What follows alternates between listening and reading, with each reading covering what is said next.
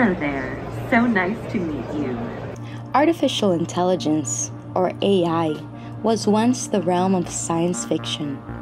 Now, it plays a major role in our everyday lives, from chatbots and image generators to real live robots. But should we be afraid of AI or embrace it?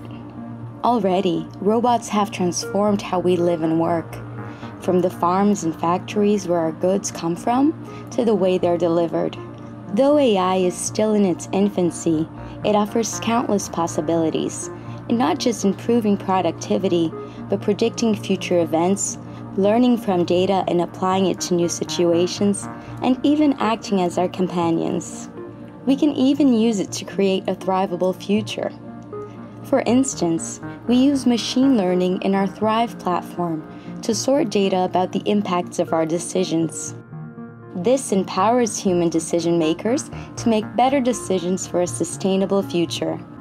However, one of the biggest issues is that AI must be directed towards its goals, and it often acts literally.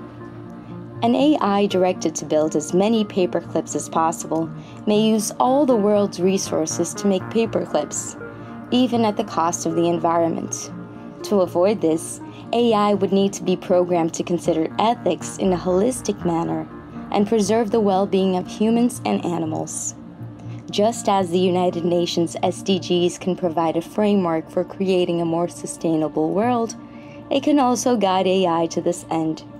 While AI has the potential to replace workers, it can create new jobs. AI is not harmful in itself, but we must ensure it doesn't create more inequality in the world. It is a tool like any other. What matters is how we use it.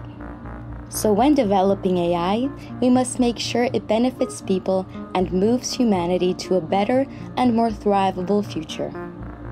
If you would like to find out more about the Thrive platform, visit the link in the description. Otherwise, thank you for watching our video. If you enjoy our content, feel free to like and share this video. And keep on thriving.